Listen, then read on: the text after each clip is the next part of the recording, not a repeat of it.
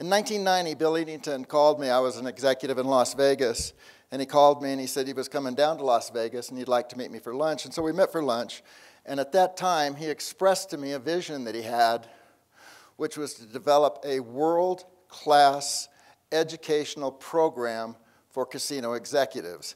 And one needs to understand the state of the world at this point in time, where the industry was heavily dominated by an unwillingness to share knowledge and information, and in which many aspects of the operation of the facilities was driven by myth, mystery, and superstition.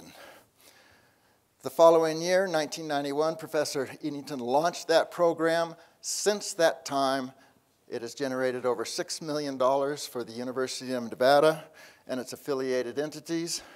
It has generated 1,100 delegates, and it has accessed those delegates from over 50 different countries around the planet. It is an amazing track record. It has unequivocally established the track record for being the premier educational environment in the world.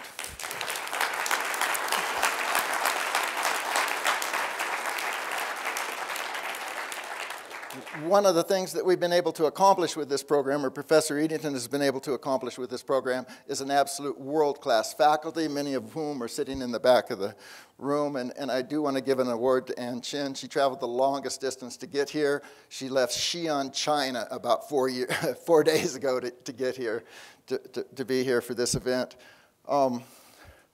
And while we can argue that this program is about Bill Eadington, or we can argue it's about the faculty, the fact of the matter, it's about you, the student body. What's amazing about this particular class is that just about every one of you have been accessed by your bosses, by your supervisors, by your mentors, by your friends to come here. This is a word-of-mouth environment, and it's around the world. We have 4 people from Macau, Singapore, Venezuela, Colombia, Latvia, Estonia, Canada, that bizarre country,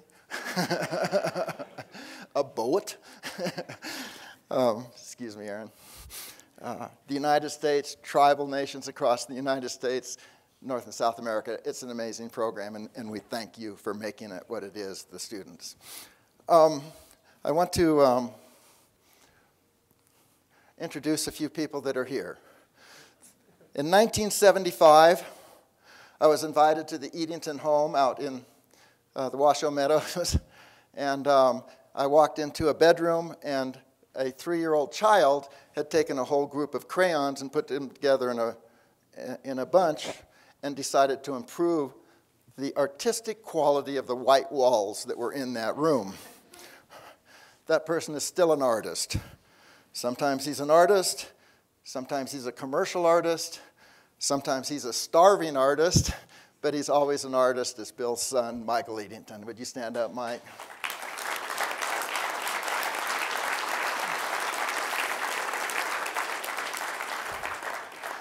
The next person I would like to introduce is one of my absolute favorite people in the entire planet. She is something. If God made something finer than this woman, he kept it for himself. There's a picture of her. She spent some time in the technology space. She worked for Sun Microsystems and Larry Ellison's firm. She then decided to leave the technology space and join the motherhood space, and had 3 wonderful children. And she's now back as a consultant in that technology industry. She's just the best she is, and there's her kids. The next person I want to introduce is one of the foremost authorities on poker in the United States. Okay? Her cash game is Hold'em, but she can play tournaments across the board. And all of that's wonderful news, except for the fact she's 9. Her name is Roxanne Reed. She's back here, and would you stand up, Roxanne? Here she's counseling Bill on a mistake.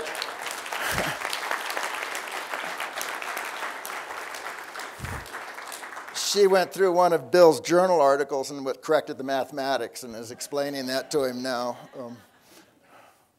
Here she, and that guy is, I don't know if you can see him because of the lighting, but here she's explaining to me that if you can't find the idiot at the poker game, it's you. A lesson I've had to learn brutally over the years. The next person I want to introduce you to is the baby. This is Roxanne, by the way. She's dreaming about her 2024 World Series of Poker win, which is when she hits legal age. The next person is the baby. This is Scarlett. Would you stand up, Scarlett, and let the people meet you? Yeah. This is Scarlett and her father. I didn't know he was coming. Also a dear friend. Interesting choice of headwear. This is Scarlett again. And this is at her 7th birthday party just recently. She is the queen. This is the one of Bill's grandchildren that couldn't make it because everybody knows when you're 11, you've got to have a spa day.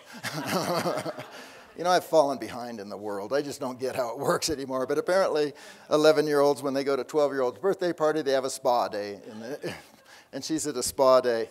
Once again, you notice around the Eadington household, interesting headwear always.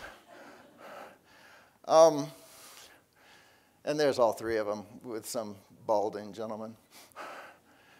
If you go to the Eadington household in Crystal Bay, on the center floor, there is an incredibly important room called the kitchen, and there's nothing like the Eadington women dining and preparing food in there. There's also a game room, which most people would call their living room. And when I say game room, you might think, oh, they have a card table up. Well, they do have a card table up, and that's for bridge and hearts. They also have a chessboard up, and that's for chess. They also have a backgammon tournament area, and they have a full casino-wide poker tournament, poker layout. It is the game room of all game rooms. As you go from that room down the stairs to an area of the home I like to call the Chute Suite, although there has been some debate as to its name, there is a photograph hanging on the wall, and it is of a 2nd grade class in Fullerton, California. It's Miss Higgins' class. Is that absolutely perfect? And if you'll notice, there's a woman there, and that is Margaret Eadington. And there's a gentleman there, and that is the gentleman sitting in this chair. These two met in 2nd grade. You know, there are people in the world that think Bill Eadington is the smartest person in his family. And the main characteristic about those people is that they have never met Margaret. She's a graduate of the University of California, Berkeley. She occupied the mommy space for a while. She then moved off that space and went in to work for a banking institution. And then she joined the Trust for Public Land and was the senior executive in that organization and helped save a great deal of land on the West Coast. If God made something better than her, he also kept it for himself. And this is Margaret, and she's absolutely a wonderful person. Here, this was right after Bill had slipped in a cooler on that last night's game. Yeah. Oh, there's another picture. I don't know where that came from.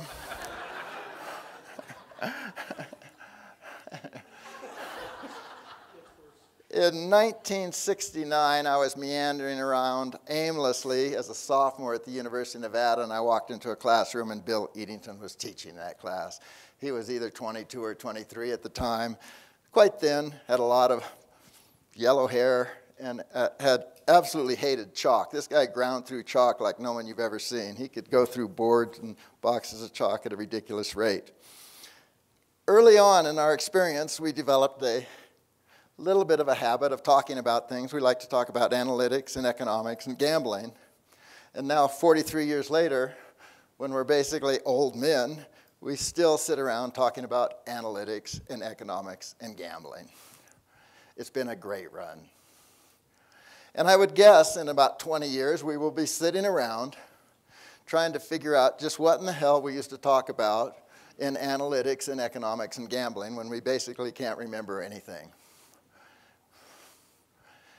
This picture is just to demonstrate to you that we both at one time had hair. I was trying to think of a story that I could tell that would memorialize this event, and I couldn't come up with anything.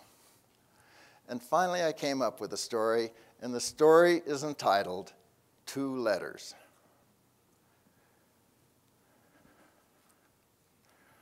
These letters were written by Diane Eadington Reed. One of them was written to Dr. Borad in Scottsdale, who heads the Targeted Molecular Therapy program, which has to do with the sequencing of the genomes in cancer treatment. The other doctor is a Dr. Korn at the University of California at San Francisco.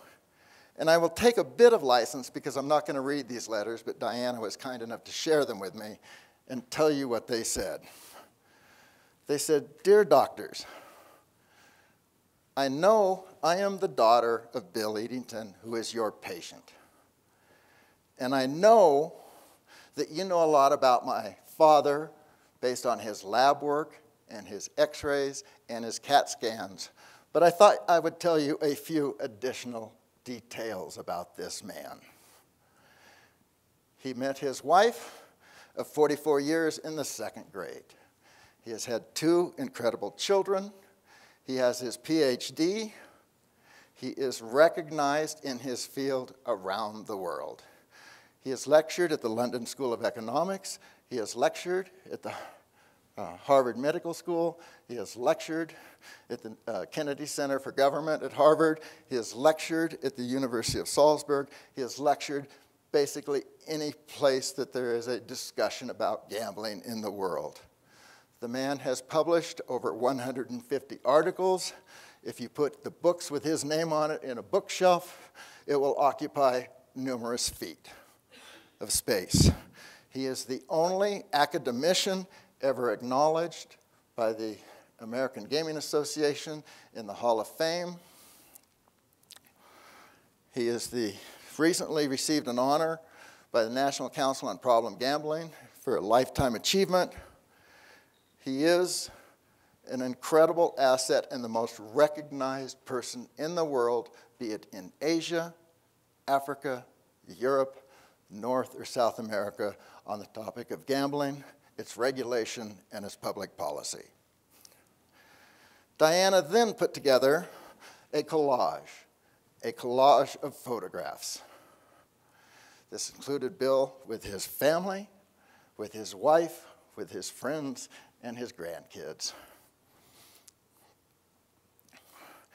And she ended her note by saying, "I wanted you to know that because I thought it was incredibly important for you to understand that your patient, my father, is an absolutely amazing man."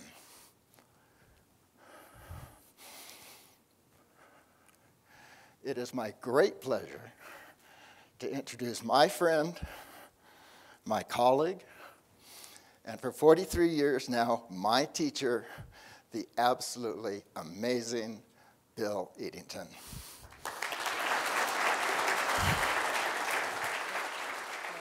Thank you all. Thank you all very much. It really is my honor, and I'm humbled by your applause, and I'm always humbled and a little bit embarrassed by Richard's introductions. But again, thank you very much. I've been given quite a charge by Richard for this particular presentation, and after thinking about it for a considerable amount of time, I've decided there's no way I can separate the personal from the professional dimensions of my time over the last 43, going on 44 years. Therefore, I'll ask you to bear with me as I weave my story with the story of my gambling research. And I'm going to start very young. I was a precocious child who was very good in arithmetic from age 4 onward, and later very good at math in general. But more importantly, I was encouraged to believe I was special in arithmetic and math by my parents' friends, and those who I had crushes on and had admired so much. So as a naive and innocent kid, I had a pretty strong belief I could master the mysteries of mathematics. And as I grew older, especially as a college student, I realized one of my favorite areas was probability, especially as it related to games and gambling. I was fortunate enough to grow up in a small business family in Fullerton, California. My family was in the citrus business from 1921 onward, and we had a company called Eadington Fruit Company, which when I was in high school I had no end of teasing about, the place where the fruits were. But nonetheless, I felt quite blessed as a child in a very strong and supportive household. I went to Santa Clara University as a math major, and I was grouped in with all the mathematical geniuses, especially those from Northern California.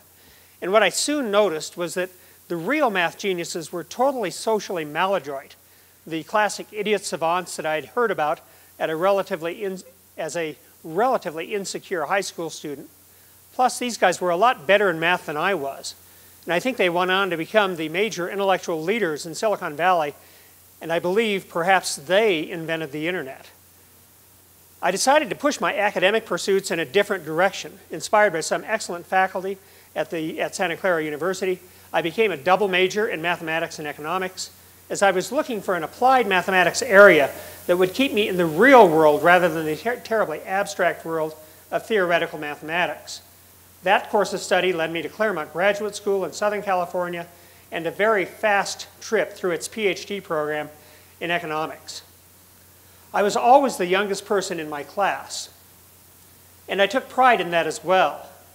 When I went to Claremont, I was 21 years of age, and when I finished my Ph.D. coursework, I was 23. For a variety of reasons, after passing my comprehensive exams, I then applied for academic positions all over the western United States. And the most interesting offer I received was at the University of Nevada, Reno. For whatever reasons, Reno sounded a lot more interesting than Moscow, Idaho, Tucson, Arizona, or even UCLA. So in August 1969, my new bride, Margaret, and I packed up our Volkswagen Bug and we moved to Reno. Just to give a flavor for, I have to point out, time changes all. And so this was our engagement party in 1967. The little balloons in the picture are what we are thinking. This little picture up on top here is a little hard to read, but it's Margaret's younger sister. So we had a contest with a lot of our friends as to what were we thinking at the time. And this is what it came up. I'll just read my comment, which I think I believed at the time. Marriage, is this a huge gamble? Margaret, what is up with his left hand? And then Roberta commenting, I can't hold on to this dog much longer. It's peeing. So that probably captures our level of intellectual competence of the day. We moved to Nevada in August of 1969. This actually is a picture of my aunt when she visited Nevada in the 1930s. But this is sort of the spirit of the state when we got there. No income tax, no sales tax, no inheritance tax, no corporation tax, no gift tax. A debt-free state welcomes you. And it was pretty much the kind of welcome I received. We came to Nevada, driving up through the beautiful mountains.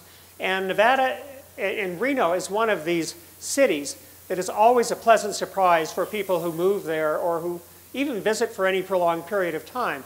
It suffers from a somewhat not great reputation, especially in the Bay Area, but the reality is it's a wonderful place to live and it's a wonderful place to visit, and aesthetically it is almost as pretty as Lake Tahoe. It has gorgeous desert, gorgeous mountains, clear skies, and it's a right-sized community. The university, in their own way, gave me a very nice welcoming party when I did arrive in 1969. And things have changed a bit since then, of course, but I don't think they do this for new faculty anymore. But one of the early things that occurred is I was very much enamored by gambling at the time, and for some reasons that I'll go back to my text and read through. When I got to Reno, I was by far the youngest faculty member in the economics department, if not in the entire university. I took pride in that as well. I think, regrettably, I've moved to the other end of that spectrum. And so I'm certainly climbing up the seniority ladder, if not the just the senior ladder as well. When I was in Southern California for graduate studies, I discovered Las Vegas in the same way that many other young people had discovered it.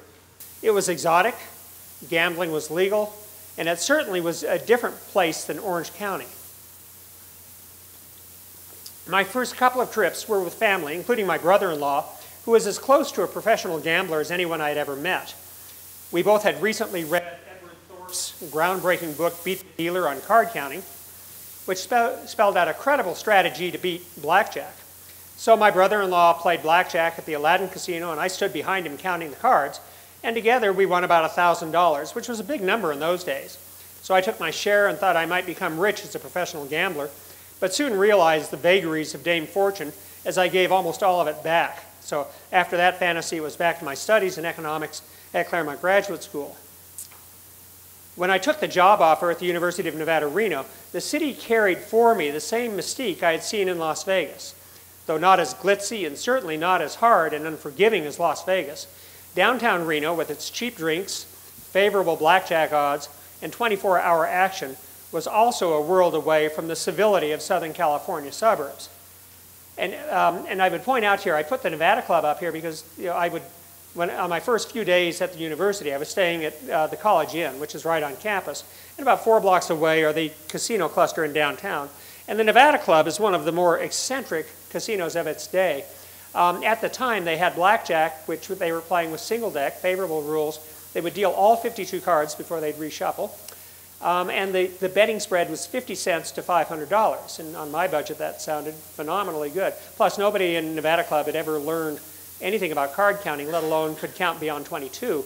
And so it was a very fun environment to go down and get a 10-cent beer and play blackjack and come home with $3.50 in winnings on a relatively regular basis. And I figured this is a great way to supplement the very, very low salary that the university was paying at the time. So at any rate, as a young assistant professor in my first couple of years, I was shopping around for a good dissertation topic that both my committee and I would find interesting. So my dissertation director suggested I look at Nevada's gaming industry because of my interest in the topic and its obvious importance to the state of Nevada. I began my research fully expecting to find loads of prior research done on this unusual and still relatively obscure industry. As it turned out, the only studies of gambling one could find in the UNR library were either exposés of Nevada's casino industry, such as the Greenfelt Jungle, or Gambler's Money, which were really stories about how the mob had infiltrated Nevada, corrupted politicians, and had pretty much bought this state and made it their own little fiefdom of fundamental corruption. Gambler's Money actually was a bit more of an honest book than Greenfelt Jungle, but these were both national bestsellers and were very sensational. Or alternatively, they were books on how to beat the system, such as John Scarney's Complete Guide to Gambling, and he had a whole series of books on gambling that he had published over the 1950s and 1960s, or Ed Thorp's Beat the Dealer. Nowhere could one find serious academic treatises on the economics, sociology, psychology, or the politics of gambling. What I did discover was my first insight into the real world of town versus gown.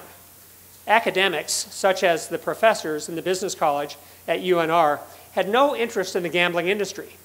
Indeed, for many of them, it was a bit of an embarrassment. For the most part, they came from jurisdictions where gambling was illegal, and the fact that Nevada's major employer and taxpayer was the gaming industry was hard to explain to their friends and family back home. Furthermore, anyone who wanted to study gambling must themselves have ulterior motives, sort of like people who want to study prostitution or illegal drugs. Gambling was just not a proper field of academic study. One should keep to the more traditional topics outlined in his or her discipline. So one might imagine I did not meet with tremendous favor when I suggested that I might like to not only study gambling, but even teach courses in that field.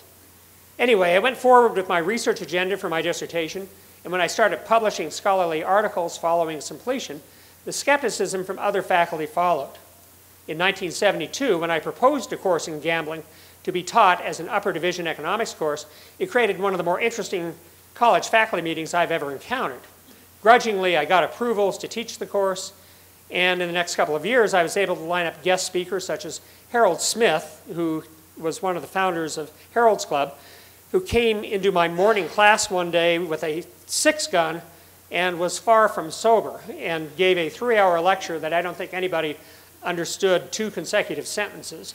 Phil Hanifin, who was then chair of the Nevada Gaming Control Board, and it was shortly after his meeting with Howard Hughes in London. Howard Hughes was supposed to appear before the Gaming Control Board to get his license, but he refused to show up anywhere in public. And so when Mr. Hanifin and Governor Mike Callahan met with him at the time, they later described he had hair down below his shoulders, he had fingernails 5 inches long, he sat in a Mandarin position, and was otherwise quite coherent. But he was Howard Hughes. He died of starvation about 3 years later, carrying with him, of course, the empire of casinos that he had acquired in Nevada in the 1970s. We also had Robert List, who was the state's attorney general and later the governor, and Peter Griffin from Cal State Sacramento, who was an extraordinary mathematician and the author of The Theory of Blackjack, someone who Elliot Jacobson, I'm sure, is very familiar with in terms of his work. My early students were also a distinguished lot, including Richard Schutz, who's in the room, Terry Oliver, who you heard the other day, and Larry Wolf, who happens to be here as well. And I caught them when they were all students at UNR. They all went on to illustrious careers in the gaming industry. And as well in the class, we had a variety of Nevada politicians and policymakers. So it was, in retrospect, quite impressive. That was the gown side of the picture. The town side also had some surprises for me. Almost from the outset, representatives of Northern Nevada's gaming industry were highly skeptical of what I was up to. About the only things they had seen coming from academics and scholars over the years were screeds that attacked the morality of gambling, that suggested gambling was the first step on the road to perdition, and that everyone in the casino industry had come out of Steubenville, Ohio, or Hot Springs, Arkansas, Havana, Cuba, or other sin cities in the United States and abroad. In other words, casinos and gaming were an illegitimate industry with a lot of mobsters who had infiltrated our otherwise pure state. Of course, there were some well-known characters behind many of these allegations. Bugsy Siegel had indeed played a critical role. Oh, by the way, when we did move to Reno, this was our first house, and this is our VW Bug, which we named Herbie. I think our kids made us name it that. And we lived at a place on Eden Court near Virginia Lake, for those of you who know Reno. We're there for a couple of years. But of course, well, and yeah, I have to point this out too. Richard already showed you my family, but I might as well do it as well. By 1970, we were well ensconced in Reno. This is Margaret, myself, and very young Diana. And then along came Michael, and life was never the same.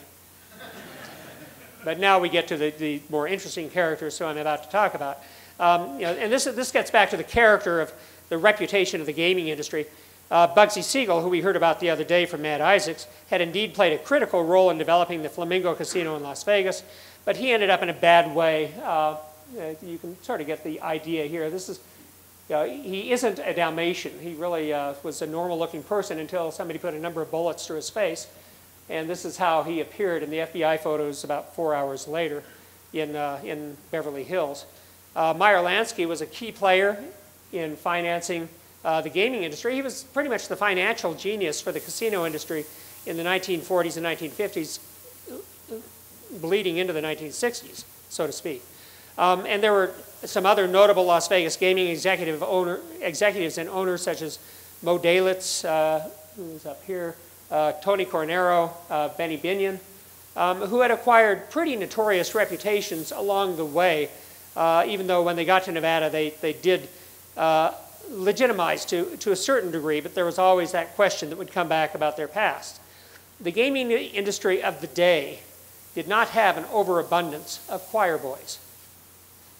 When I organized the first national conference on gambling and risk-taking in 1974 at the Sahara Hotel and Casino in Las Vegas, we were able to attract about 40 delegates and 25 academic papers from throughout the United States and Canada. When we put out a press release in the Reno papers, we got a very interesting response from the president of Harrah's Reno, Shep Shepperson, who issued his own press release a couple of days later that stated, "What do these academics know about the gaming business? We are the real experts."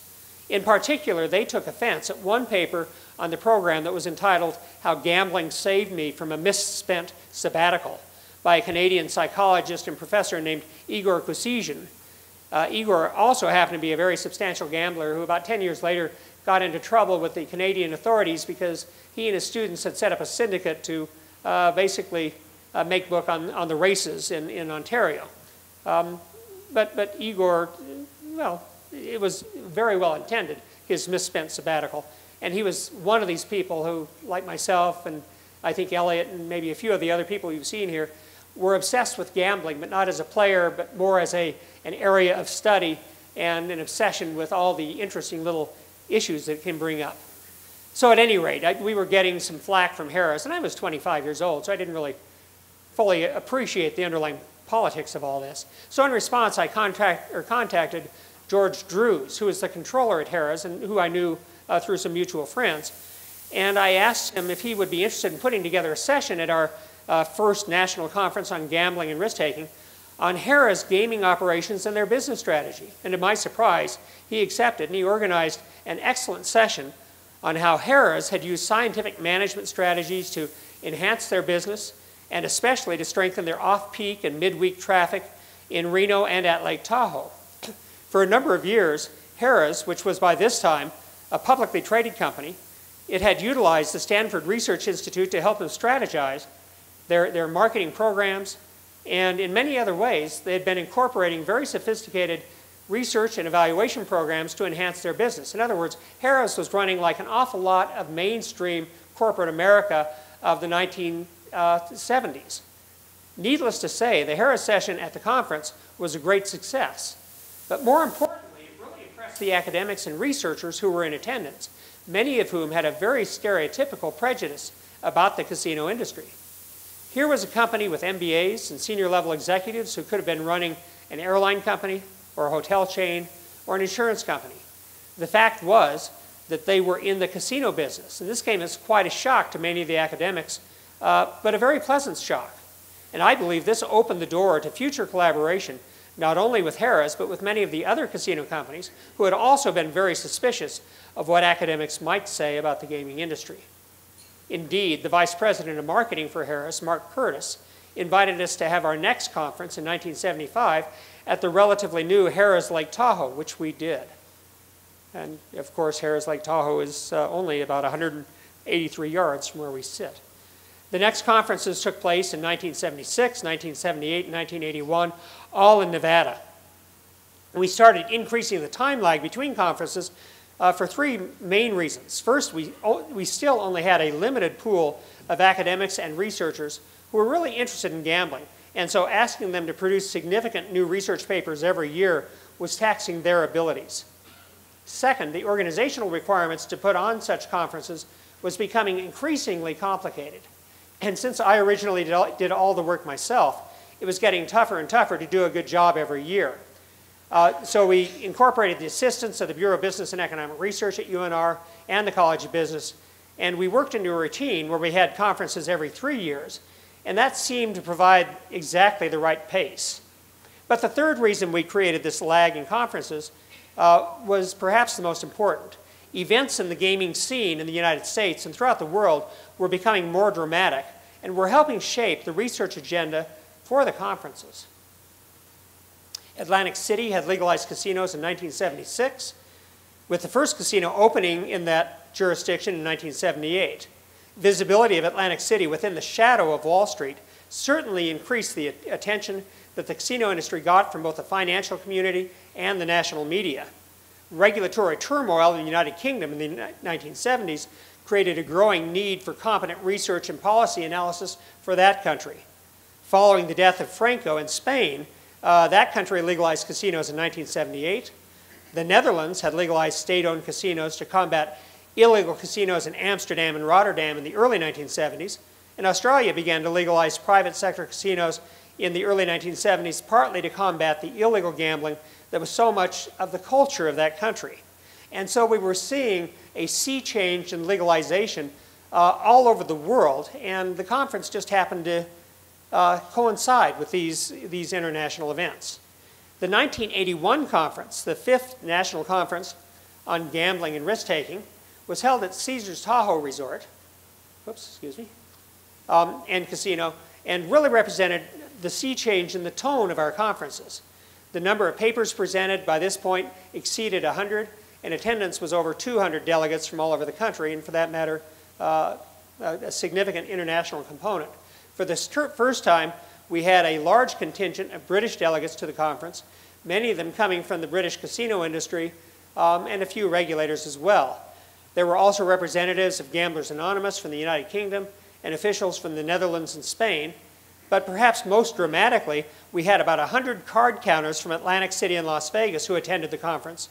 And perhaps the most spirited symposium session was one that pitted the card counters against the casinos on blackjack policy and procedures in Atlantic City. And this was really the high point for card counting as in effect, a profession, because the rules in Atlantic City were established in a manner that the casinos had no discretion on how they dealt the game.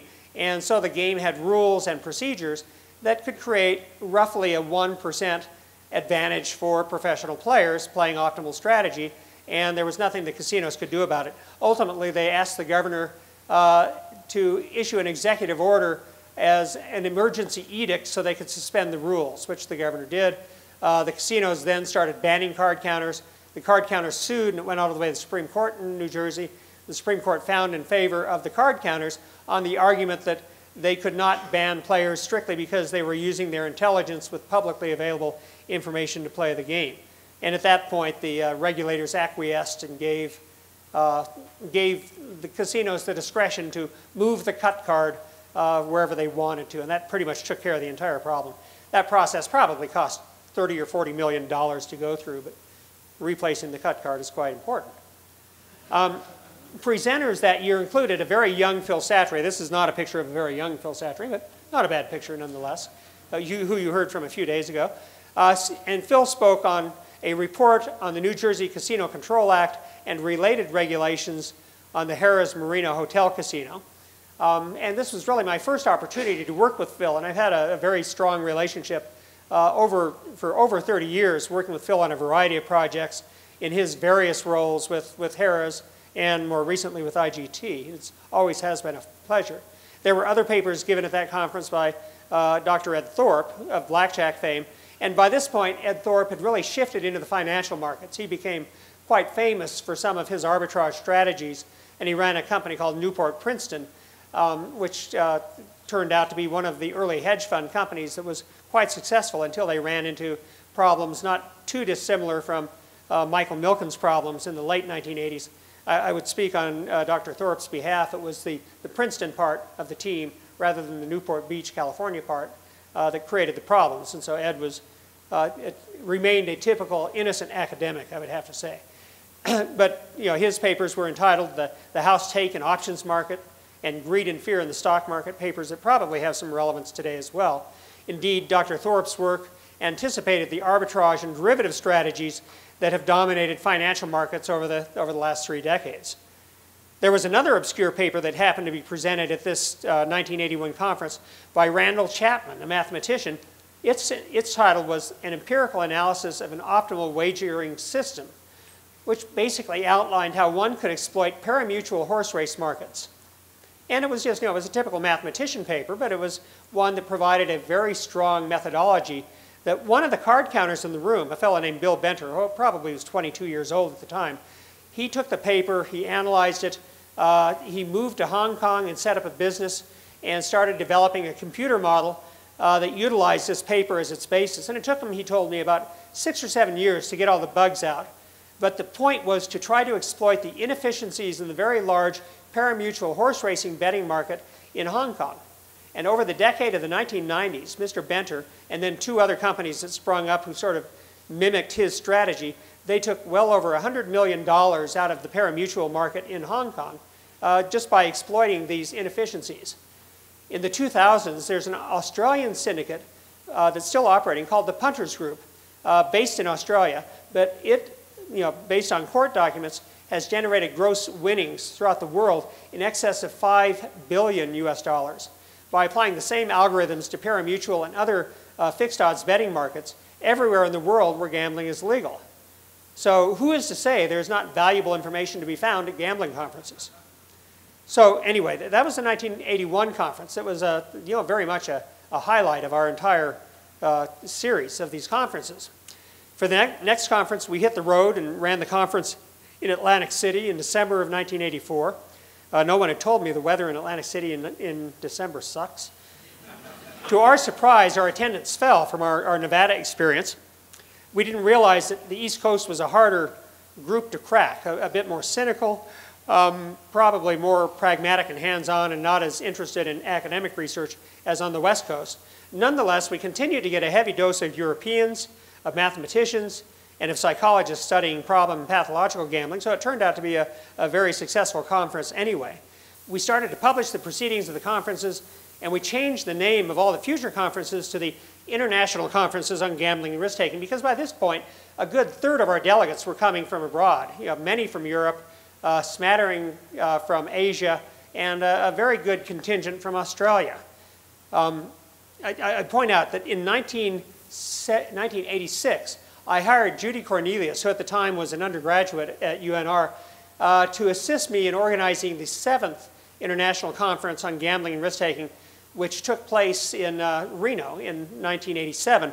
And then we formed the Institute for the Study of Gambling and Commercial Gaming in 1989, and I was able to hire Judy as the Associate Director of the Institute for the Study of Gambling and Commercial Gaming in 1989. She remained in that position for 22 years, and she became the backbone not only of the gambling conferences that continue to run to this day, but also of this particular program. She was there at the outset, and it was me and Richard and Nigel Kent-Lemon and Judy who really were the core of organizing the first executive development program in 1991, and continued until Judy stepped down 2 years ago from this particular program.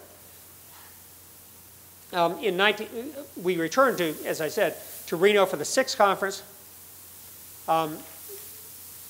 And quite frankly, had I not had Judy in that role, I don't think the conferences would have gotten as big or as professional as they did, and we certainly couldn't have done the kind of publication and outreach that we were able to do. We've published altogether now, I think, 14 books related to papers and proceedings from the conferences or themed around the various conferences. The entire program continued to grow, not only in scope but also in reputation, as we became known as the premier academic and, for that matter, industry conference in the world. And I think we continue to carry that reputation. At any rate, bravely in 1990, we decided to organize the 8th International Conference in London at the Royal Garden Hotel in Kensington, which now I don't think we could afford to buy a cup of coffee at. But nonetheless, it turned out, again, to be a very successful conference, this time with a very strong international contingent. We had as one of our guest speakers, or one of our keynote speakers, the head of one of the major Nevada gaming companies. And I still think this is a very dramatic statement of how Nevada was looking at the expansion of Nevada, or expansion of gambling outside of Nevada. This particular individual, who's very much a typical Nevada executive, very well polished in a Nevada sense, but in many ways a good old boy and a backslapping, good communicator, etc. He got to London and was speaking before an audience representing perhaps 20 countries, but he didn't realize he was not in Nevada.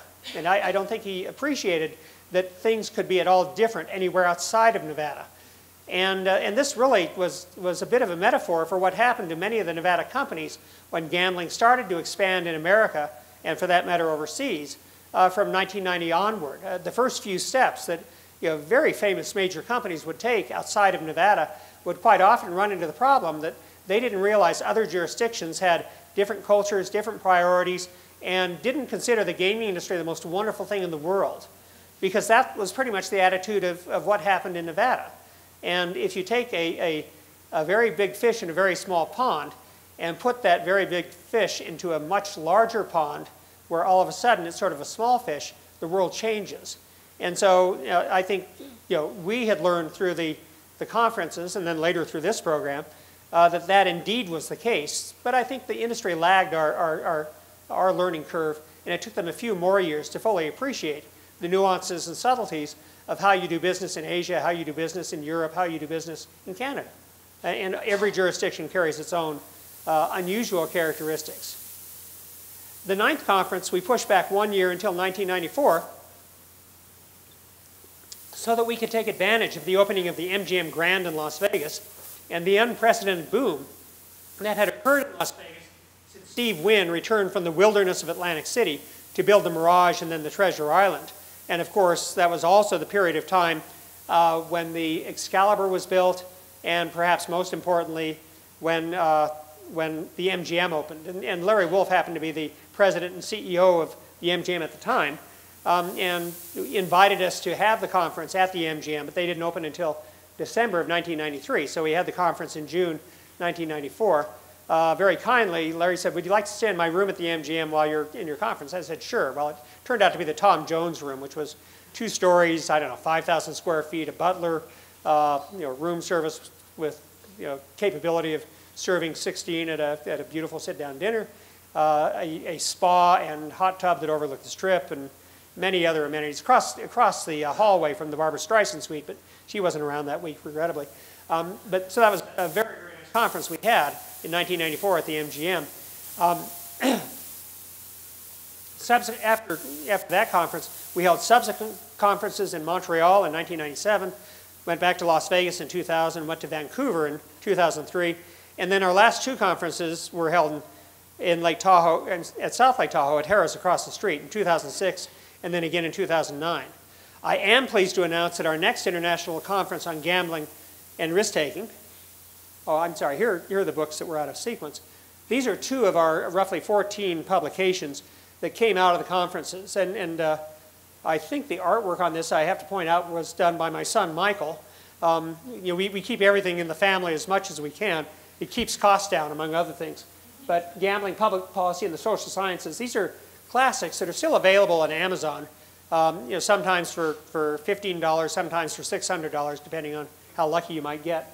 And this one's called Finding the Edge, which we co-authored with, or co-edited with Olaf Van Kura. But we've done a number of these books. Some of them are just phenomenally good in terms of either the mathematics underneath them. We've published 2 books that are specifically in mathematics, 2 or 3 specifically on public policy, a couple on business and marketing and related issues, a couple of books on pathological gambling and related topics. So it's a very good library for anybody who's either a true scholar of gambling or who needs to get a sense of what the research is. We've continued with the conferences. This was the brochure for the 14th International Conference in 2009. But I'm pleased to announce our next international conference on gambling and risk-taking is scheduled for Caesars Palace in Las Vegas in May 2013. And this should be the biggest and best ever. And for the first time, we've partnered with the International Gaming Institute at the University of Nevada, Las Vegas, and have established a very strong working relationship with the director of the International Gaming Institute, Dr. Bo Bernhard, who was supposed to be here. He's the fellow who had to cancel on his presentation because he has a sick child this weekend. And as well, we have a very strong working relationship with the dean of the University of Nevada, Las Vegas, Harrah's Hotel College, Don Snyder, who's also in the room this afternoon. I expect this partnership is going to be a permanent fixture into the future. In 1989, we decided to form the Institute for the Study of Gambling and Commercial Gaming at the University of Nevada, Reno, within the College of Business. And we did this because by this point, we had too many balls in the air, and this was a way to coordinate our various activities and provide greater visibility for our activities. I was appointed director of the Institute, and as I'd mentioned before, Judy Cornelius was hired full-time as an associate director. And I would point out that Judy Cornelius's salary was the only financial commitment that the University of Nevada, Reno had ever made to the Institute. And for the most part, we were self-supporting from revenues that came out of this program, out of the conferences, out of book publications, and publishing other authors.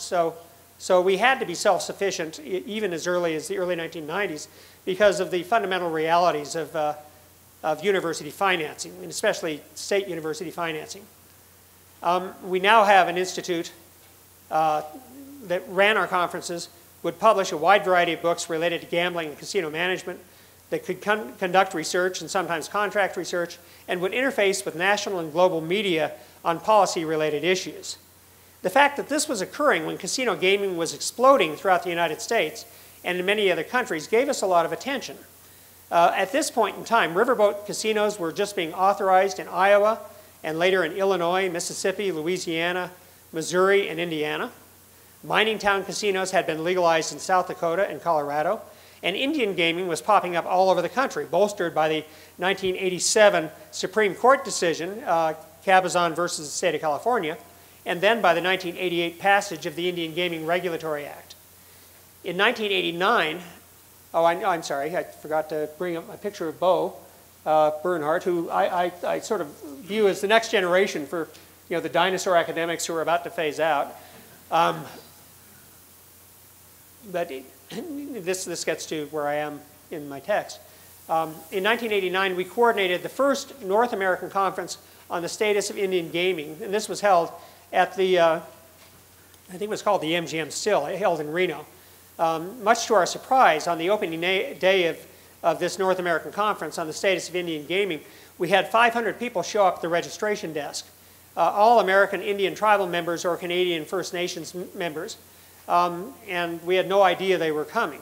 And so it turned into a very spirited 3-day conference with speakers ranging from Senator Harry Reid, who is currently the majority speaker in the Senate, to former Secretary of the Interior Stuart Udall, along with a large number of iconic tribal leaders and notable academics.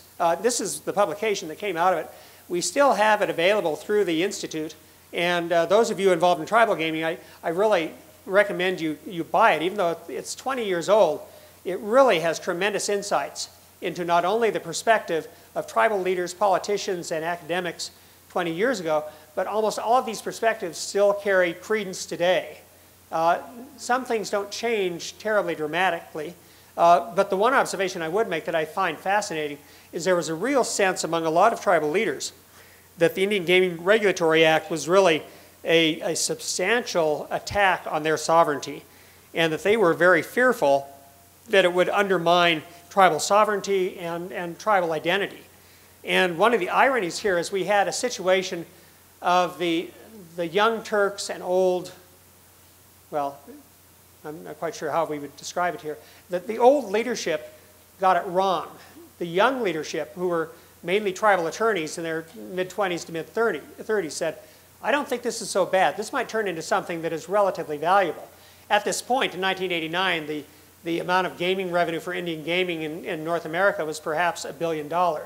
By 2011, it has surpassed $27 billion and is about 40% of all the casino gaming that takes place in the United States. So it has become a formidable presence, both economically and politically, throughout the United States. So this particular conference was very, very interesting in terms of its dynamic, probably the most emotional conference I've ever attended in terms of the passions of the people who were involved, and many of whom were tribal members, of course, who were very committed to their particular perspectives.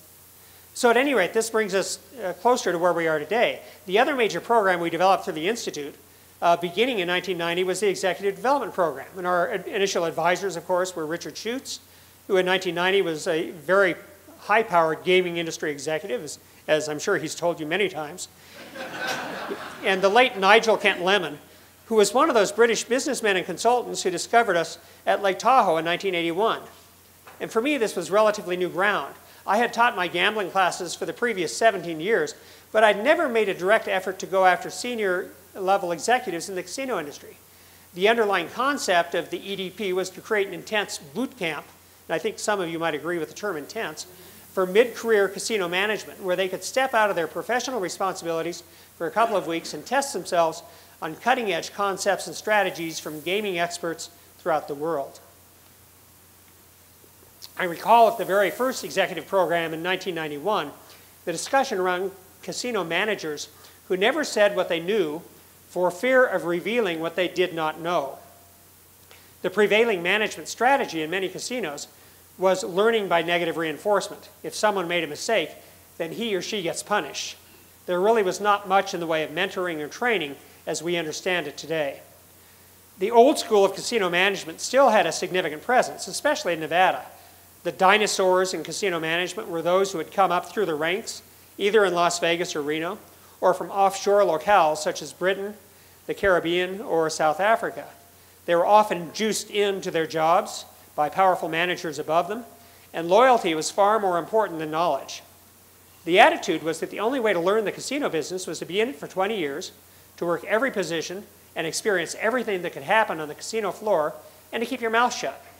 As one of my colleagues, the casino executive Dean Maycomber, wrote in an important article on casino management, leaders of most casino organizations exhibited a monopoly on brains. Only the guys at the top were smart enough to make the important decisions, and everybody else should just follow. Of course, they often were not that smart, but they weren't going to admit it. Many casinos, especially in Nevada, succeeded in spite of themselves. But the casino industry was clearly in transition by 1990. Atlantic City was far more corporate, and it hired a lot of college and MBA-trained managers. Publicly traded corporations such as Harrah's and Hilton had already adopted scientific management practices and evidence-based decision-making. Many foreign casino jurisdictions never had dinosaurs, but rather began their gaming industries with professionally trained management. With the rapid legalization and proliferation of casinos everywhere, there was clearly going to be a strong demand for well-trained and competent casino management. So as with the gaming conferences we started 20 years before, we really caught the crest of the wave for executive training. Since 1991, the executive development program has evolved in a number of very positive directions. We've had the good fortune of attracting delegates over the years who either were or were destined to become important leaders within their companies, organizations, governments, or tribes. And as Richard mentioned, we now have had over 1,100 graduates over our 22-year history. We also benefited by the quality of our faculty over the years. We've had such industry royalty as faculty as Phil Satre, who you did hear from this year, Gary Loveman, the CEO and chairman of the board of Caesars, Glenn Schaefer, who played a similar role with Circus Circus in Mandalay Bay, Don Snyder, who had been CEO of Boyd Gaming, Chuck Atwood, who had served as chief financial officer for Harrah's, Glenn Christensen, who played a similar role at Station Casinos, Bruce Rowe, who you heard from, who is also in the room today, Paul Steelman, who you heard from a couple of days ago, and Scott Butera. Regulators have also played a major role as faculty over the years, including Bill Bible, Mark Liparelli, Bill Galston from the United Kingdom, Bill Curran, and Pete Bernhardt, who you'll meet tomorrow. The academics we've used are a bit more obscure just because they don't get the kind of visibility that industry executives or regulators get. But I have to give a nod to my UNLV counterpart, Professor Bo Bernhardt, who I believe is the future for UNLV's International Gaming Institute, and also Dr. Larry Barton, who's participated in almost all of these programs, but who was unable to participate this year, who is one of the world experts on crisis management within organizations. Perhaps the most notable development for the executive development program was making the cases a focal point of the entire program, which I think some of you might appreciate at this point. It took us a few years to get them really going, but since the mid-1990s, the cases are what delegates seem to remember most about this program. Each year, we create about 8 teams from our delegates, and we create as much diversity as we possibly can, geographically, in terms of casino experience, levels of responsibilities and areas of responsibilities, and training. So each team has to act as if it represents the larger company that we've created for it in addressing the case. And the real objective, of course, is to win. And we've discovered that gaming industry executives love to win. They're among the most competitive group I have ever encountered, which is why I think none of you took any of the day off yesterday to explore the beauties of Lake Tahoe. Loyalties and friendships from these teams often go on for years after the program. In fact, I know a number of CEOs who have not only their certificates framed on the wall, but pictures of their teams. And it's not at all surprising to call somebody up who lives half a world away and ask them, have you ever encountered this particular situation? So some of you might expect that kind of follow-up when you leave these beautiful halls of Harvey's. The cases have always tried to anticipate things happening or about to happen in the gaming industry. So over the years, we've had competitive bidding processes to win licenses for casinos in Paris, Macau, Singapore, Taiwan, Spain, southern France, Cleveland, Massachusetts, Thailand, and this year, of course, for Manhattan and near Washington, D.C. We've had companies respond to the unprecedented new competition in Las Vegas in 1999, where we basically took a number of existing companies and said, okay, these guys are opening up this year. Bellagio, Mandalay Bay, Paris, the Venetian, and the Aladdin What are you going to do about it? And it turned out to be very interesting, with the company that had the most trouble being the Mirage. And you might think about why that was the case. We've also designed temporary and permanent casinos for Detroit, and these all were before the reality actually occurred. In 2005, we went in and rebuilt Biloxi's casino industry after Hurricane Katrina had literally destroyed virtually every casino in that gambling town.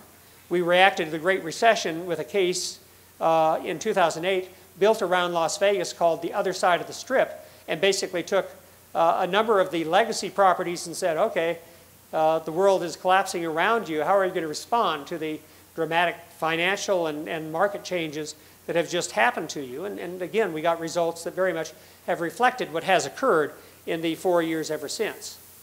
And so we also did last year a very good turnaround study where we created a hypothetical challenged casino in the state of California that had all the management problems that you might find in a very troubled casino that had decided to fire its professional management team and then bring in the brother-in-law of the tribal chair to run the slots, etc.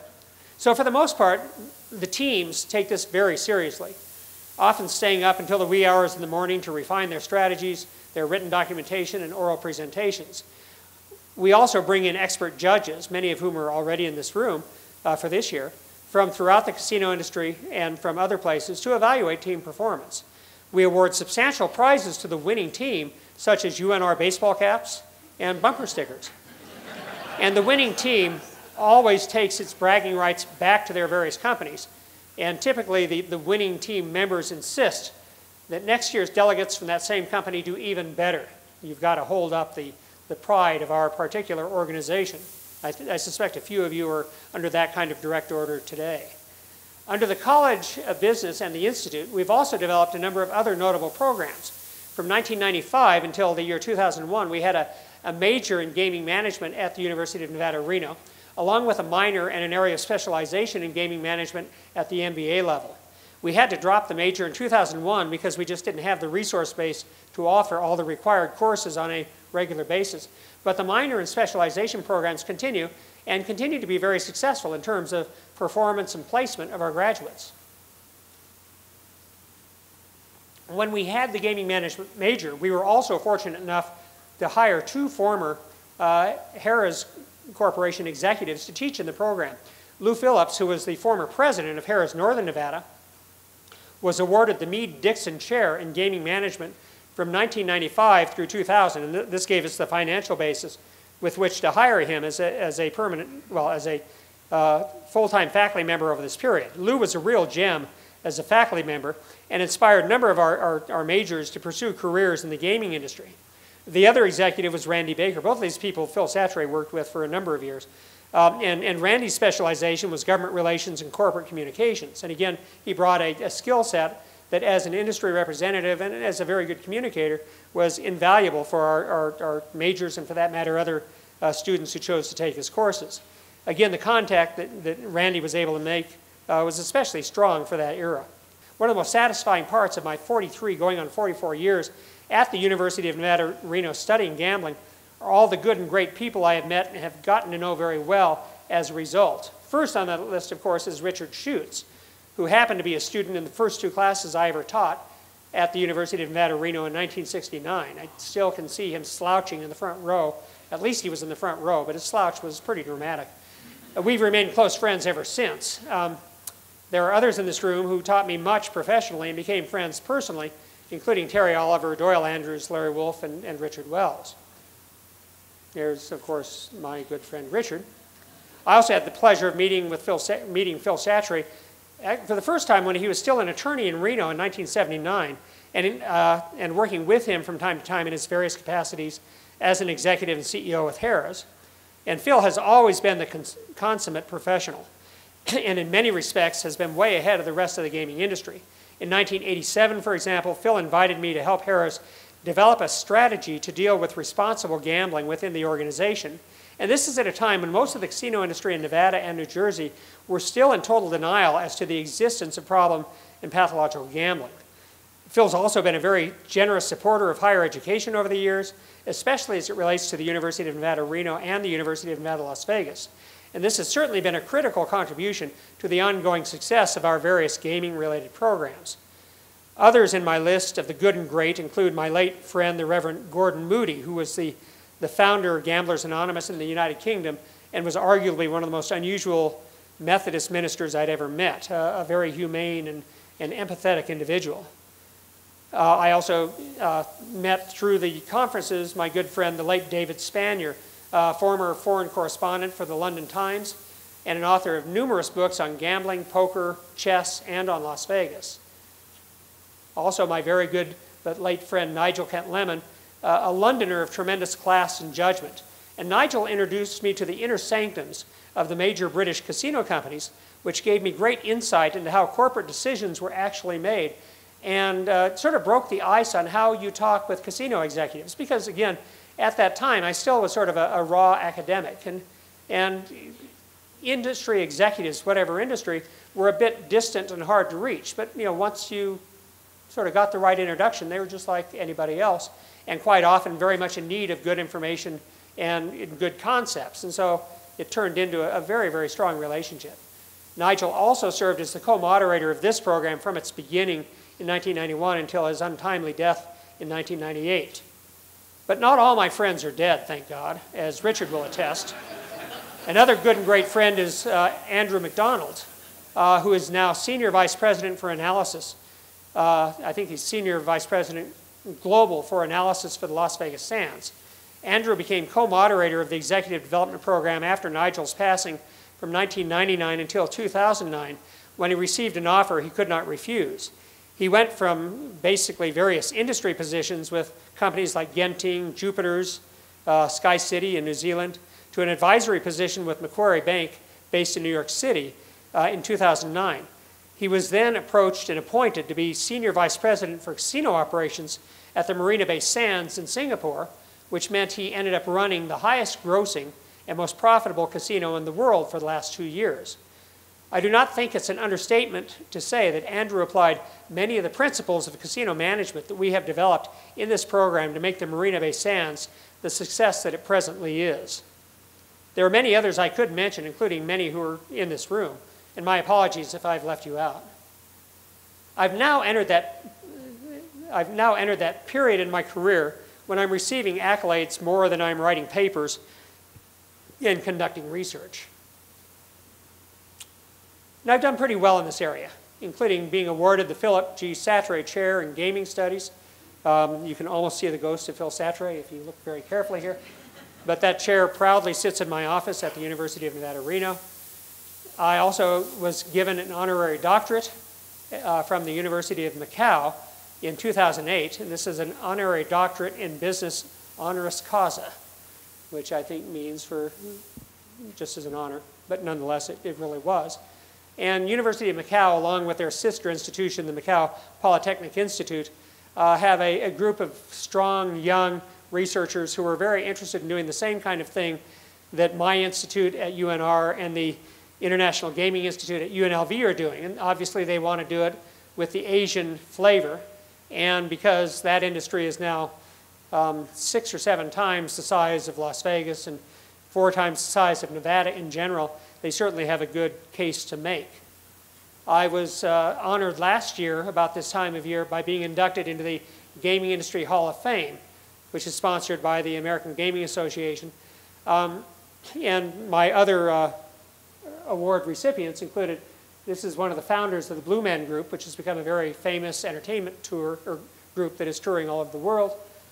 This happens to be Charlie Palmer, who runs a string of very high-end restaurants, including a couple in Reno. This little guy is called Sheldon Adelson, who you might have heard of for other reasons. And then the real tall, good-looking guy is me, of course. And we were all inducted into the Hall of Fame, and I was honored and a bit humbled to be in such august company as well. And then just this last summer, I was given by the National Council on Problem Gambling the Herman Goldman Lifetime Award for advocacy related to problem gambling. And I'd served for 30 years on the board of the National Council, and I was really the outsider because I'm not a psychologist, I'm not a health services or helping services kind of person, but I do understand the public policy dimensions of gambling in general, gaming in general, and the importance that problem gambling fits in that bigger picture. And I think as many in the industry now appreciate, it is arguably the most important political dimension that every jurisdiction, almost every jurisdiction, has to address in one way or another, and one where many jurisdictions throughout the world in the last 20 years have really come around to trying to address in a reasonable and proactive way. There is one area of disappointment that I am compelled to mention. I am very sorry that I have not yet been able to sustain support from the University of Nevada, Reno for the continuation of the various gaming programs that we have established over the last 40 years.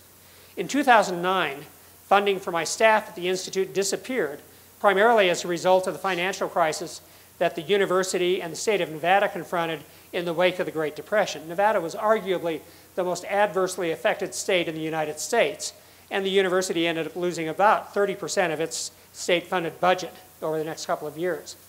In 2012, I was informed that if I retire or die, my position will not continue, though we could request a new position to represent the economics and gaming areas that I've covered for the last 44 years.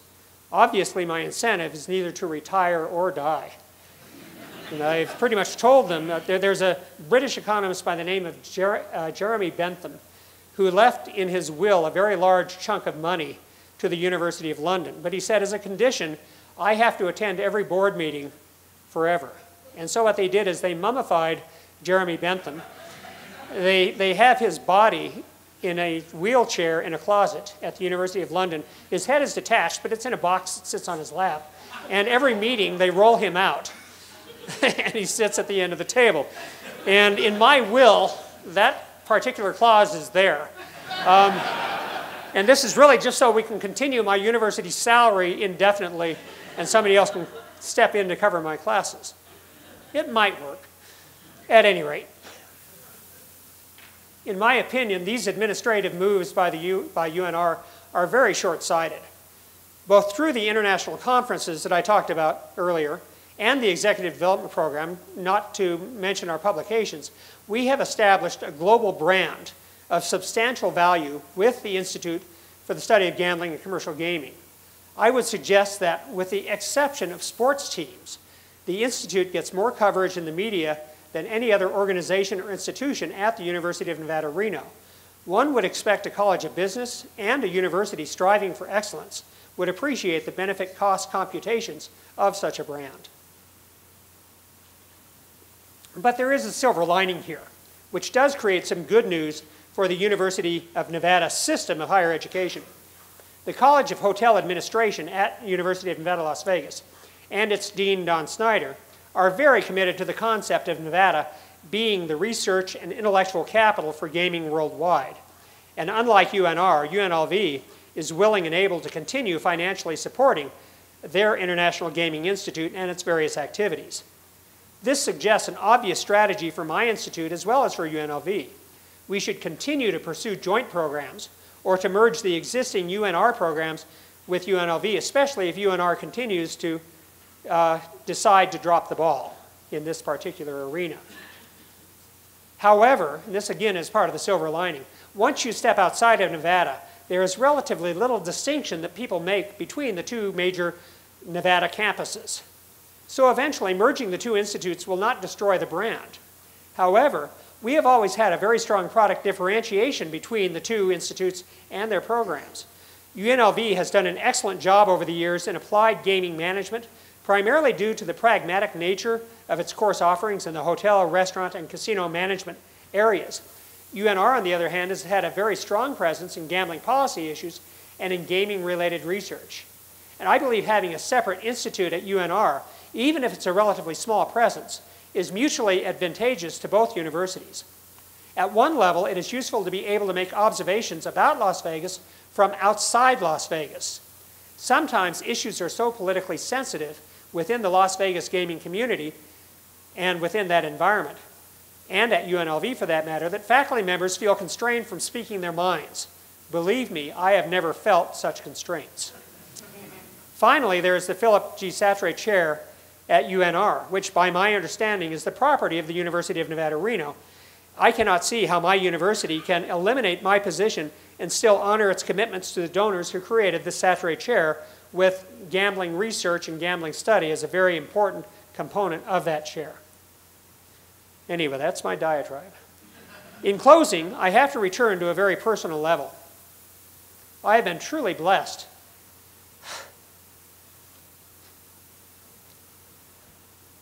with the support I have received from my family and friends, especially over the challenging times I've had to confront this past year. In that respect, I'm truly blessed. So I want to thank my wife, Margaret, my children, Michael and Diana, my son-in-law, Darren, of course, my beautiful grandchildren, for all the richness and love they bestow upon me, and especially over the past year. Thank you very much.